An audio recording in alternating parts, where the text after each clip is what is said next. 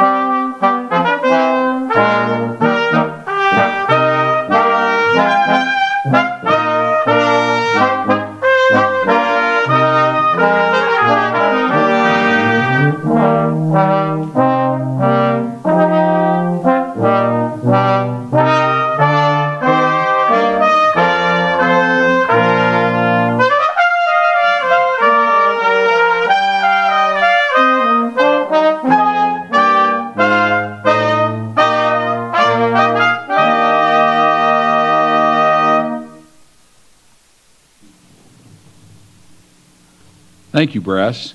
Will you please now rise and join me in the responsive call to worship? We will sing of your steadfast love, O God. Forever with our mouths we proclaim your faithfulness. We declare your love, unending, unfailing. We will sing, we will sing. Our never-ceasing songs shall show the mercies of God for the ages to know. We declare your love, eternal, enduring. We will sing, we will sing. Our song forever shall record the tender mercies of the Lord. We declare your love, immortal and sustaining. We will sing, we will sing. And please turn to page number 176 in your hymnals for our first hymn of the day, Lift Up Your Heads, O Mighty Gates, number 176.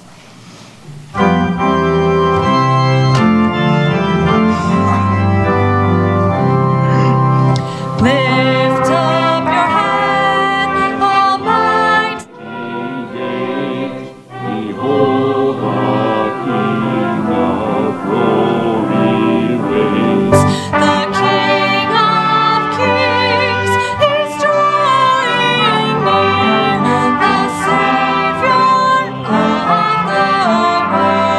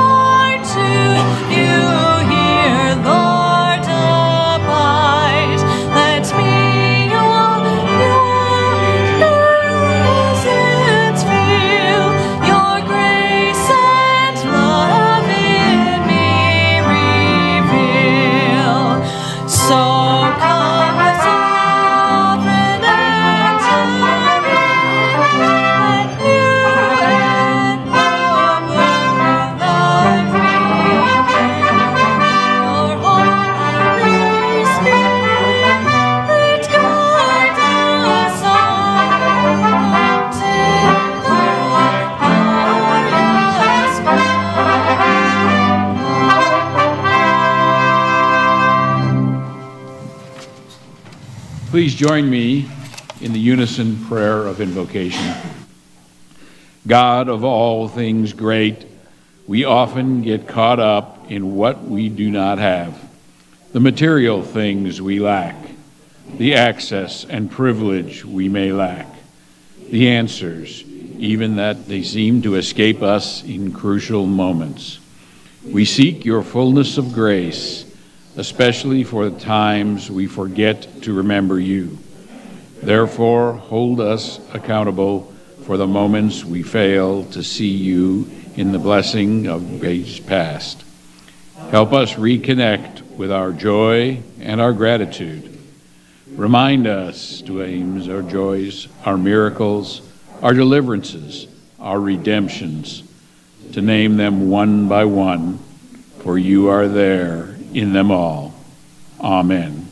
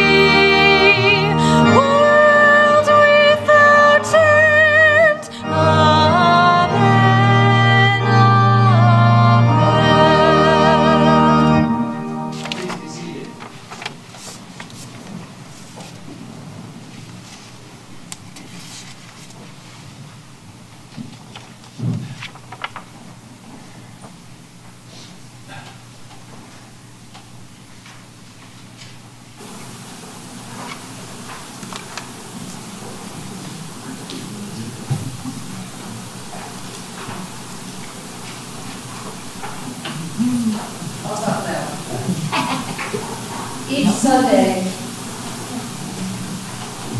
leading up to the celebration of the birth of Jesus, we take time to reflect on certain themes that help us to center on the hope and expectation as we wait eagerly for the glory of God to be revealed in the birth of Jesus. This Sunday, many across the globe center on the word joy. Isaiah 61:10 says, I will greatly rejoice in the Lord. My whole being shall exult in my God. For he has clothed me in the garments of salvation. He has covered me with the robe of righteousness. As a bridegroom decks himself with a garland, and as a bride adorns herself with her jewels. Today is the fourth Sunday of Advent.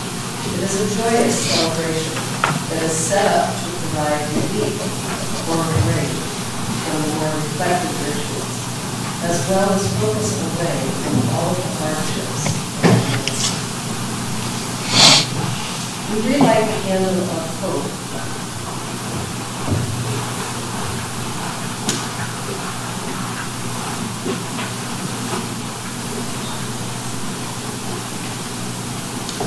We relight the candle of peace. We relight the candle of love. As we light this candle of joy, we remember how to let loose with the rays of mother and son.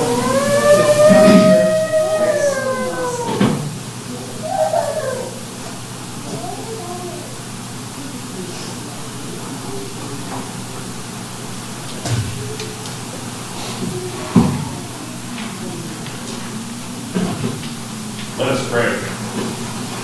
God of Mary, Mother of Jesus, and all of the lowly who seek to be lifted.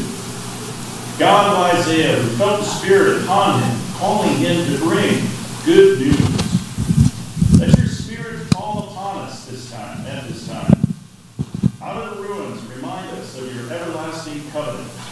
Anoint us as we seek to share and experience your good news. Find our broken hearts. Awaken us to the liberation within and among us. Embolden us to proclaim your favor as we seek you more deeply. Amen.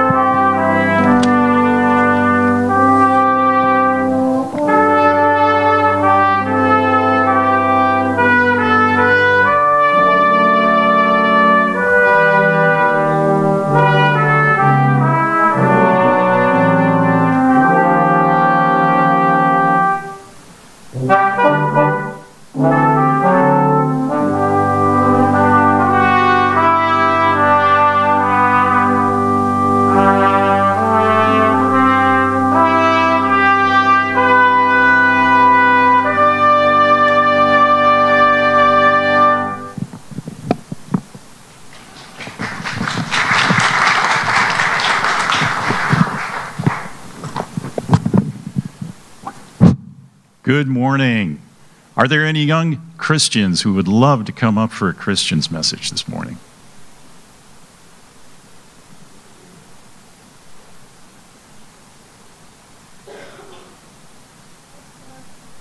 All right. Thank you guys for coming up here this morning. It's wonderful to see you, and I'm grateful to be with you guys here today. Well, have a seat there. Get comfortable. Well, we're almost there. It's almost Christmas.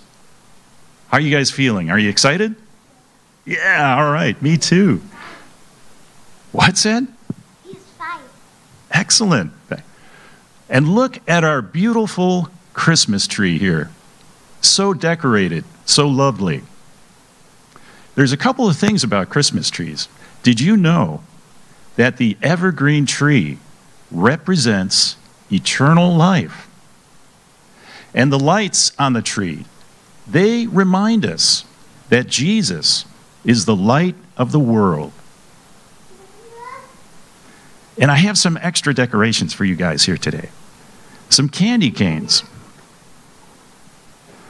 If you would take one and pass it along.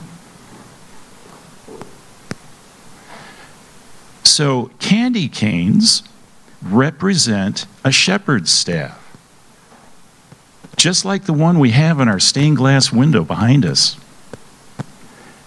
It reminds us, and the shepherd's staff, of course, reminds us of shepherds. And you guys are welcome to take those home with you today.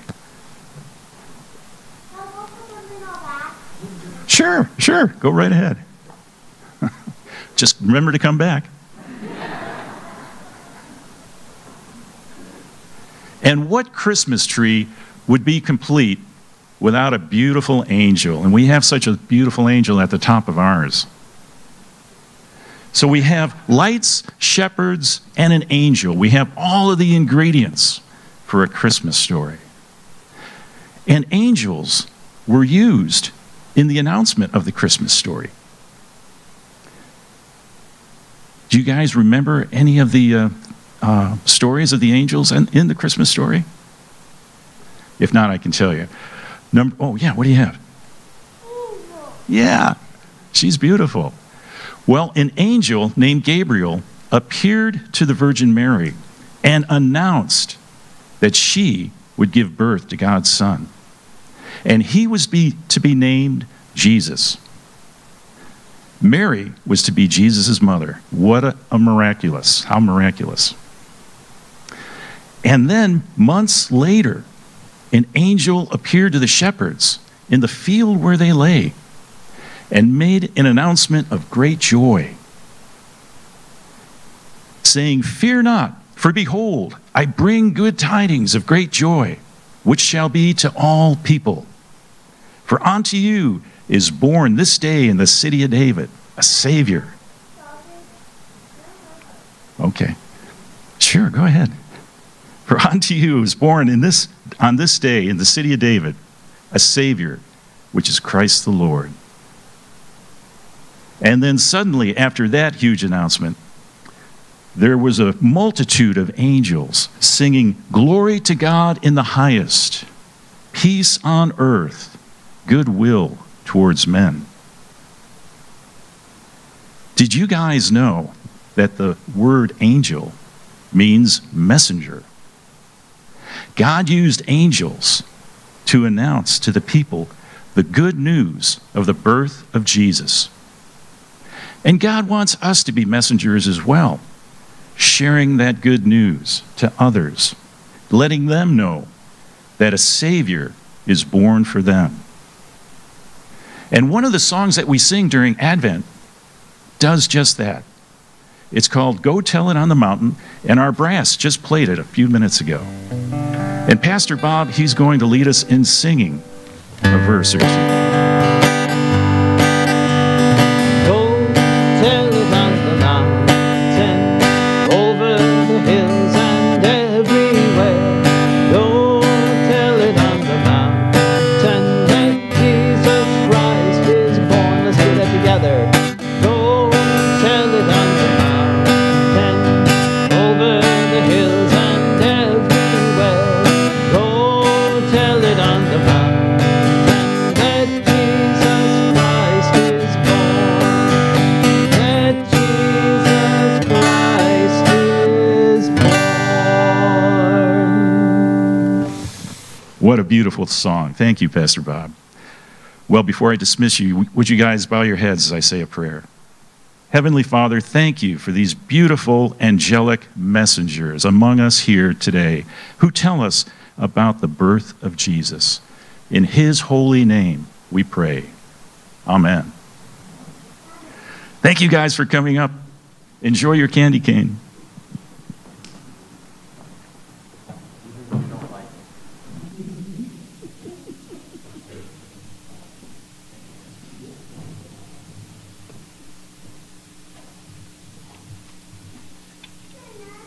The scripture today is taken from the Gospel of Luke, chapter 1, verses 26 through 55. In the 6th month of Elizabeth's pregnancy, God sent the angel Gabriel to Nazareth, a town in Galilee, to a virgin pledged to be married to a man named Joseph, a descendant of David. The virgin's name was Mary. The angel went to her and said, "Greetings, you who are highly favored. The Lord is with you." Mary was greatly troubled by his words and wondered what kind of greeting this might be. But the angel said to her, "Do not be afraid, Mary. You have found favor with God. You will conceive and give birth to a son, and you are to call him Jesus. He will be great and will be called the Son of the Most High. The Lord God will give him the throne of his father David, and he will reign over Jacob's descendants forever. His kingdom will never end." "How will this be?" Mary asked the angel, "since I am a virgin?" The angel answered, "The Holy Spirit will come on you, and the power of the Most High will overshadow you. So the Holy One to be born will be called the Son of God. Even Elizabeth, your relative, is going to have a child in her old age, and she who was said to be unable to conceive in her 6th month. For no word from God will ever fail." "I am the Lord's servant," Mary answered. "May your word be fulfilled." Then the angel left her. At that time, Mary got ready and hurried to a town in the hill country of Judea, where she entered Zechariah's home and greeted Elizabeth. When Elizabeth heard Mary's greeting, the baby leapt in her womb, and Elizabeth was filled with the Holy Spirit. In a loud voice she exclaimed, "Blessed are you among women, and blessed is the child you will bear. But why am I so favored that the mother of my Lord should come to me? As soon as the sound of your greeting reached my ears, the baby in my womb leapt for joy. Blessed is she who is believed that the Lord would fulfill his promises to her." And Mary said, "My soul glorifies the Lord, and my spirit rejoices in God my Savior, for he has been mindful of the humble state of his servant. From now on, all generations will call me blessed, for the Mighty One has done great things for me. Holy is his name. His mercy extends to those who fear him from generation to generation. He has performed mighty deeds with his arm. He has scattered those who are proud in their innermost thoughts. He has brought down rulers from their thrones, but has lifted up the humble. He has filled the hungry with good things, but has sent the rich away empty. He has helped his servant Israel, remembering to be merciful to Abraham and his descendants forever, just as he promised our ancestors."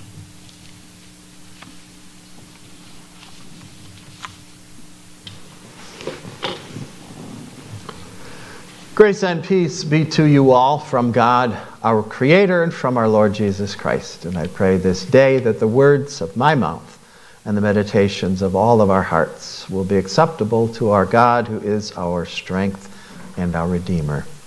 Amen. Well, I have a new appreciation for the Roman Catholic Church these days, and I give full credit to my son, Josh. Not only did Josh earn his master's degree in sacred music from the esteemed Notre Dame University, but he's also served for the past 3 years as the director of music ministries at Good Shepherd Catholic Church in Golden Valley, Minnesota. Josh was raised in the United Church of Christ. However, during his final year at Notre Dame, Josh made a well-informed and heartfelt decision to become a card-carrying member of the Roman Catholic Church, a decision that his family supported 100%. Clearly, Josh fell in love with the rich liturgical traditions of the Catholic Church and fully embraces their religious practices, including those that direct a lot of attention to the Notre Dame herself, also known as Our Lady. Did you know that about Notre Dame? Notre Dame, meaning Our Lady. But But even those of us who are not Catholic are certainly familiar with the words, "Hail Mary, full of grace, the Lord is with you." Years ago, in an article published in Life magazine, it was reported that those words, "Hail Mary, full of grace, the Lord is with you," that those words are recited an estimated 2 billion times a day around the world. Of course, they are part of the simple Catholic prayer known as the Hail Mary. But did it ever occur to you that the words of this popular devotion were heard first coming from the mouth of the angel Gabriel in the Gospel of Luke? "Greetings, favored one, the Lord is with you." Now, that happens to be the translation in the New Revised Standard Version of the Bible, and not exactly the words that we heard read just a moment ago. However, the most familiar version of the verse comes from the Old Latin Vulgate of the Bible, which records it, "Hail Mary, full of grace." Each year during the Advent and Christmas season, Catholics and Protestants alike pay homage to Mary and her response to God's call, that she would be the chosen one to bear God's Son, or as translated in yet another version of the Bible, the angel Gabriel speaks, "Mary, you are God's favorite." Now, something that is also significant in Luke's account of the angel's announcement is that Mary speaks. Now, an interesting side note here is that in Matthew's version of the Christmas story, which is quite different, in Matthew's version, Mary is simply talked about, but does not actually speak. And the whole situation in Matthew is handled by the man, Joseph, Mary's betrothed. But in Luke's version, Mary indeed engages in a conversation with the angel Gabriel. Now, what's another interesting little side note is that in the entire book of Luke, women only speak a total of 15 times. Sorry, ladies. But of course, we know the context. It was a different time.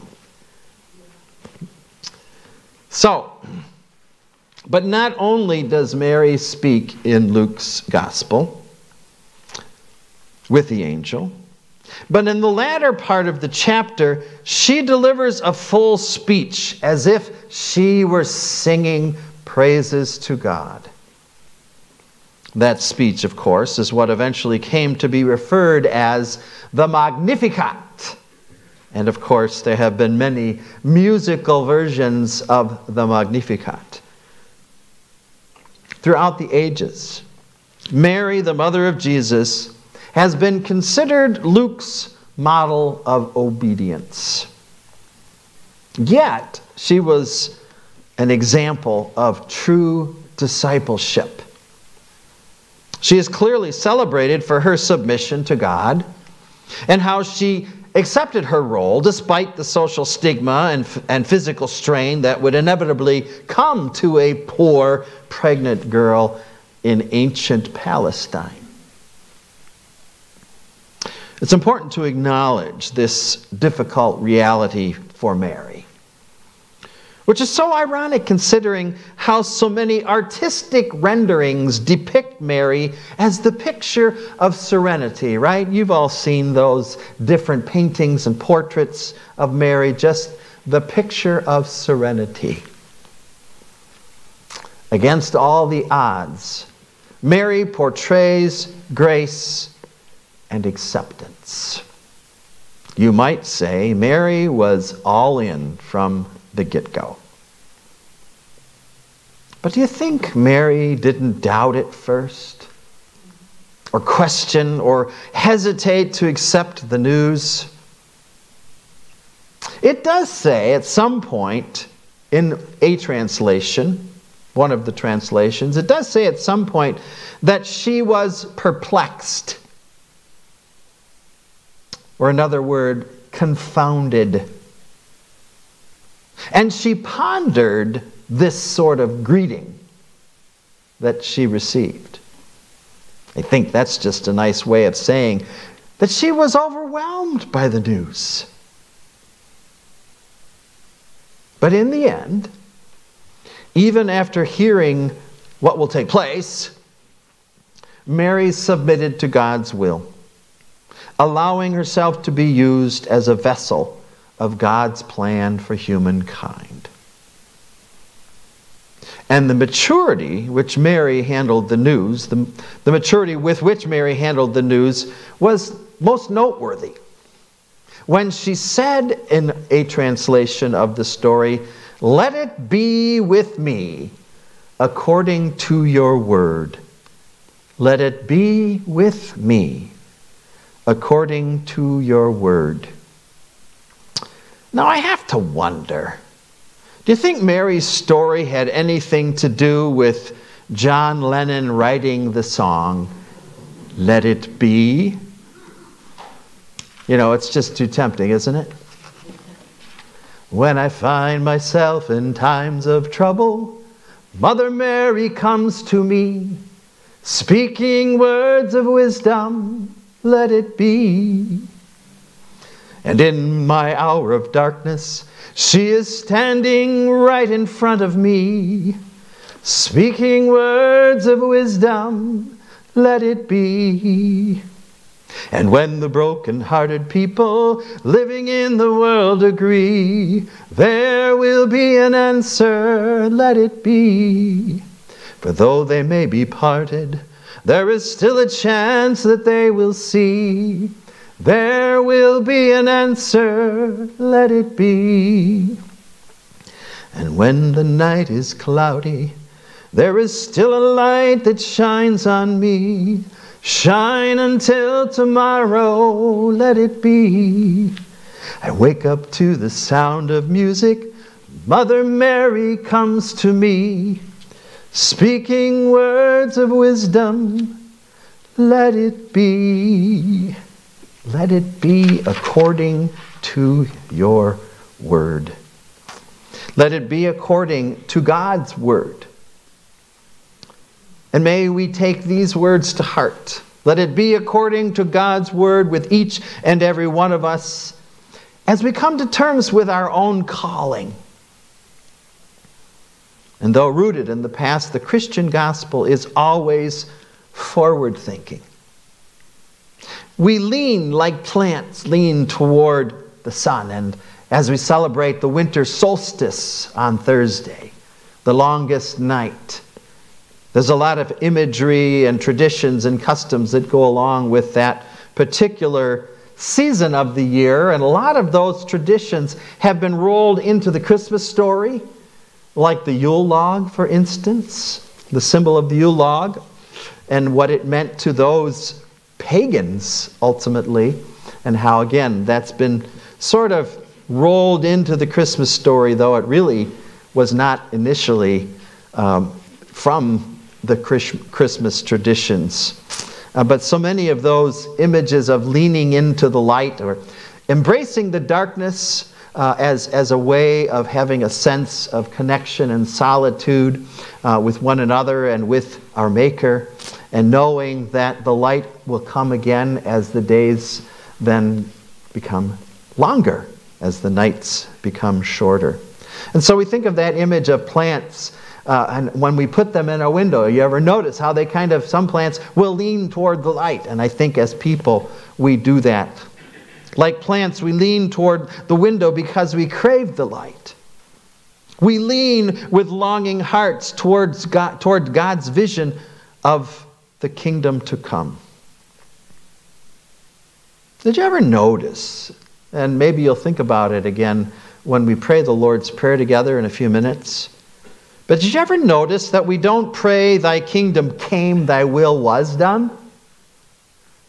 We pray, thy kingdom come, thy will be done. As if to say, that the best is yet to come. Every now and then, thanks to the prophets of old and the prophets of new, we are given a foretaste. We are given a glimpse of what is yet to come. And the angel says, "Greetings, O favored ones. The Lord is with you." And so like Mary, we respond saying, "So let it be according to God's word." So let it be according to God's word. And when the night is cloudy, there is still a light that shines on me. Shine until tomorrow. Let it be. Amen.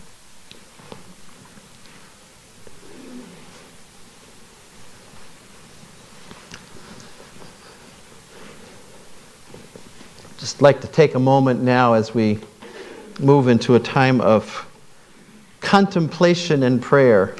And I love how some translations use the word ponder. And Mary pondered these things in her heart. She was being contemplative, which of course has become quite a popular tradition in all kinds of religions. So let's be in a time of contemplation as we ponder these things. And as we continue to prepare the way, prepare the way, prepare the way of the Lord. Prepare the way, prepare the way, prepare the way of the Lord. It's kind of a mantra. Let's sing that together. Prepare the way, prepare the way, prepare the way of the Lord.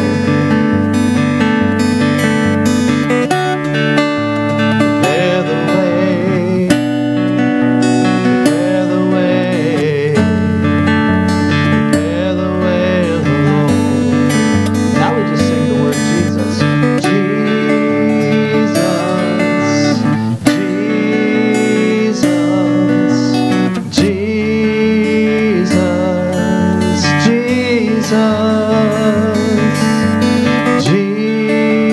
Jesus, Jesus, Jesus, Jesus. Go back and prepare the way. Prepare the way. Prepare the way. Prepare the way of the Lord. Prepare the way. Prepare the way. Prepare the way of the Lord. Sing Jesus again. Jesus, Jesus, Jesus, Jesus, Jesus, Jesus, Jesus, Jesus. Prepare the way. Prepare the way.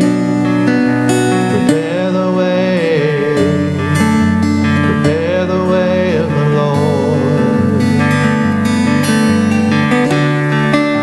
Prepare the way. Prepare the way. Prepare the way of the Lord. All right, we're going to try something challenging here. We have the women just sing the Jesus right now. Jesus, Jesus, Jesus, Jesus, Jesus, Jesus.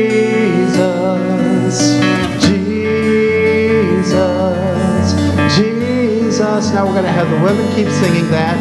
G's, men sing, prepare the way. G, prepare the way. Prepare the way of the Lord. Keep singing, Jesus, women. Men sing, prepare the way. Prepare the way. Prepare the way of the Lord. Let's keep going.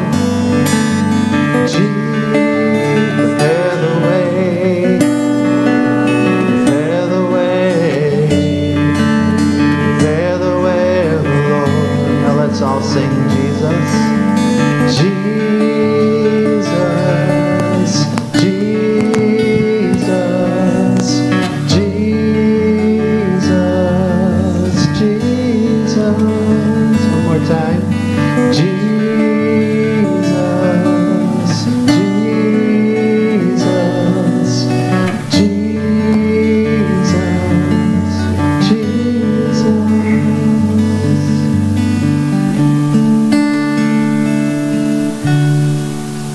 So at this time, I'm going to ask if there are any intercessory prayers that any of you would like to offer. We have a microphone here if anyone wants to share a prayer, concern, or even a joy.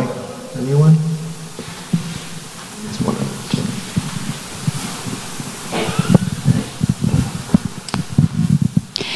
My sister Linda needs prayer. She's been in and out of the emergency room for 3 months now. It's crazy. She can't remember her birthday now. Yeah. So for this concern, Lord, hear our prayers. I have a joy. Today is my daughter's birthday. She was born at 12/24 on 12/24, and it actually was a Sunday. So That is a Sunday. 45 years later. So for this joy, Lord, hear our praise. Any others?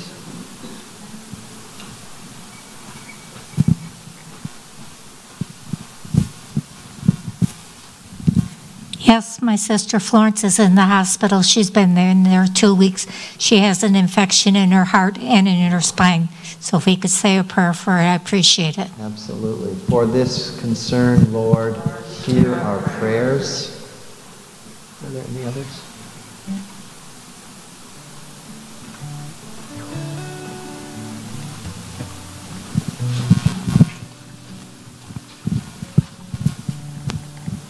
Prayers for my husband Anthony, who is recovering from a fall. He'll be turning 98 this February. Prayers for Anthony. Lord, for this concern, Lord, hear our prayers.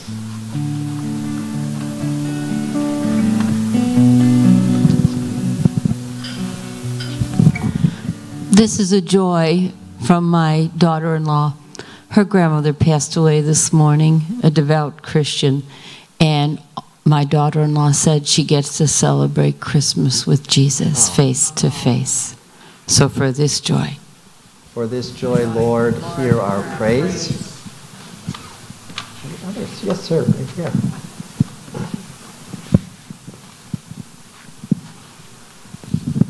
I'd like to have a prayer for my wife, Carol, who has very bad back problems. And she would like to be with us this morning. She couldn't get here. And we love the church so much. Thank you. Well, for this concern, Lord, hear our prayers. And good to have you with us this morning in worship. Any others?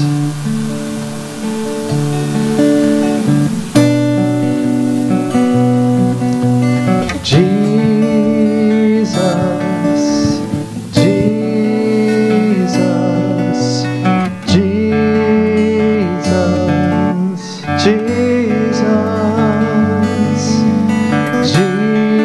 Jesus, Jesus, Jesus.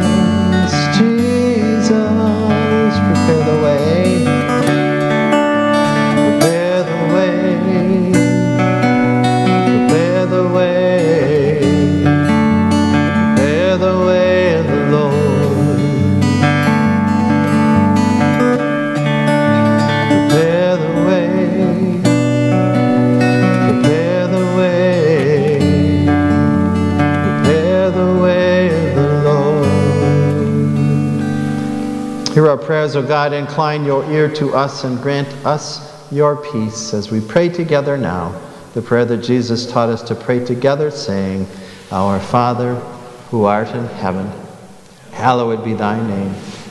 Thy kingdom come, thy will be done, on earth as it is in heaven. Give us this day our daily bread, and forgive us our debts as we forgive our debtors. And lead us not into temptation, but deliver us from evil. For thine is the kingdom, and the power, and the glory forever. Amen.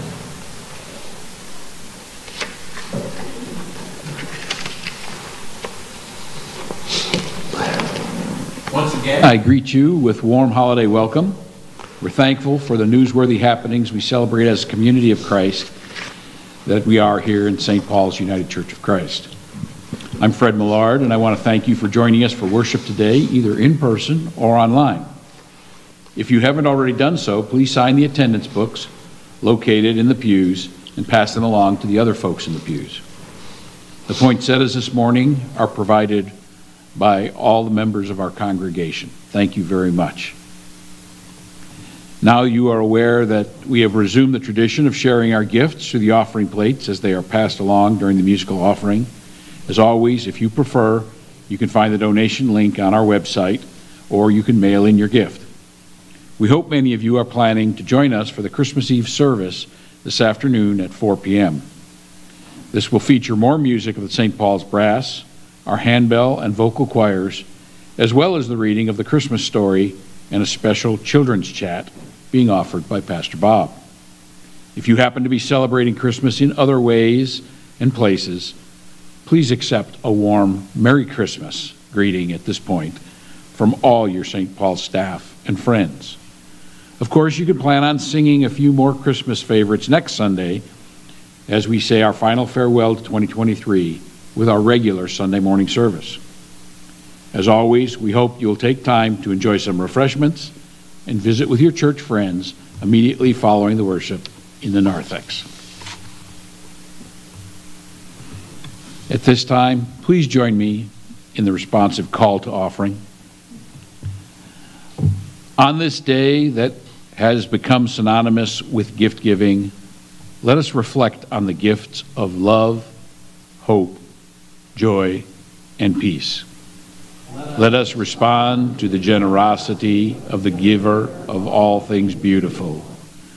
Let us give generously to share God's beauty in our community.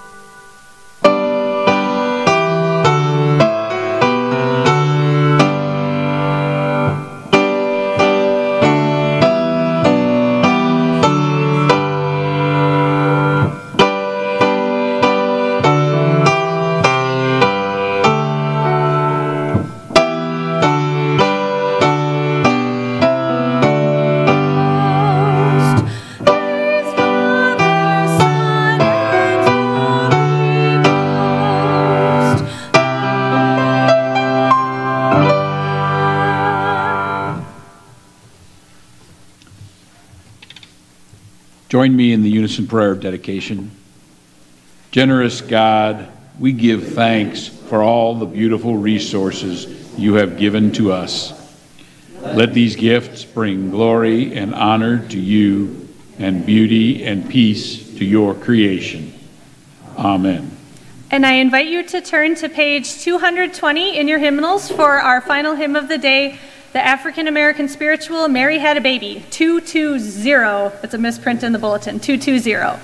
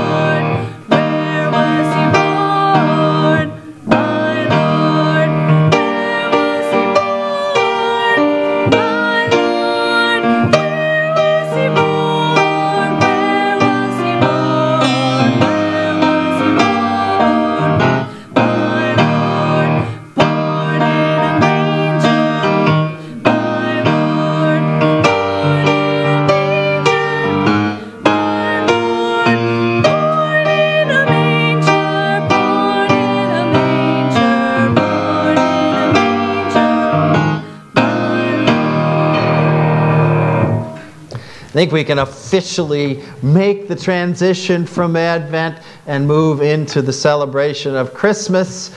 And so may you go in peace, bearing the name of Christ Emmanuel on your lips.